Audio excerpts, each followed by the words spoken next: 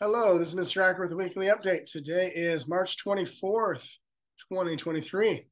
Let's get right to it.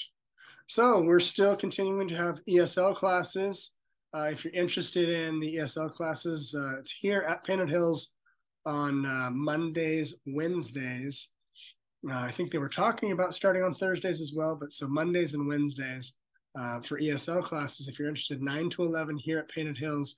Contact Miss Janet Cardoso if you have any interest. It's jcardoso at psusd.us.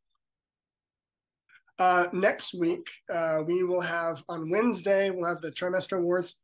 On Wednesday, we'll also do the Pie the Principal. So that was a activity to try to get more students to buy yearbooks. And we'll do that on Wednesday. Thursday after school, we're going to have a movie night.